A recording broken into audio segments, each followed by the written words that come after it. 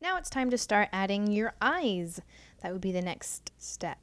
So add a new layer and zoom into this head and go ahead and go back to your shape tool. This time you want to have an ellipse again and click and drag an ovalish shape depending on how big you want your eyes to be.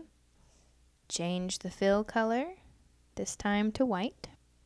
And the shape of your eyes will depend on the expression that you want your emoji to have, and of course the person that you are trying to make.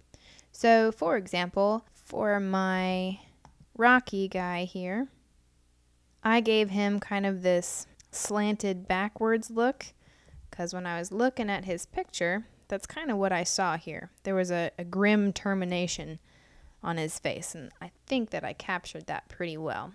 For mine, I wanted a little bit more of a feminine look, so I pulled up the edges of my eyes so that they would be tilted upward.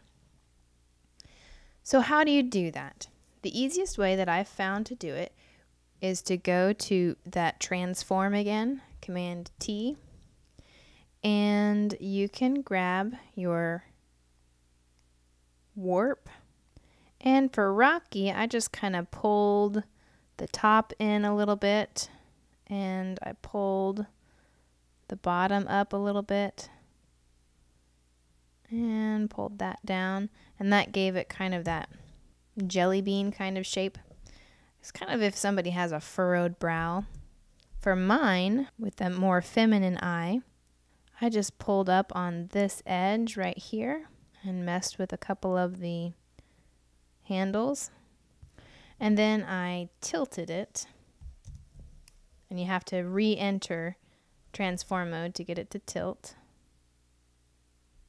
like so, and that gives you that shape. Or if you just want a more squinted look, you can pull all of this in like so. Of course, you could do this before you begin when you create your shape, but then you can squeeze it down even more with your warp tool. So you're just gonna have to play with this and see what kind of eyes you want. I'll just go back to what I did for Rocky Balboa over there. Something a bit like that. And I'm gonna go ahead and tilt it like so.